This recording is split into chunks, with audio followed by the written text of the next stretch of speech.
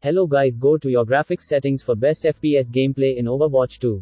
Now select display mode full screen, then target display to the best match. Resolution will set automatically according to your monitor, like mine set as you want.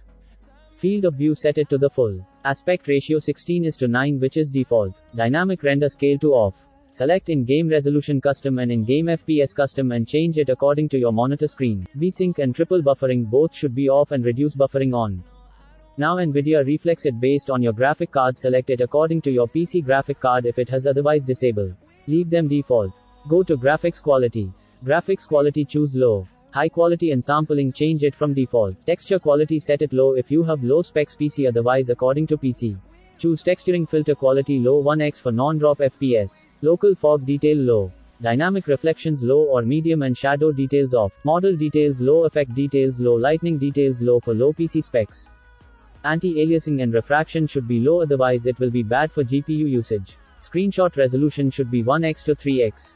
Ambient occlusion to medium. Local reflections on and this default. In details settings you can see ping, FPS rate and loss RAM usage if you want. Thanks for watching.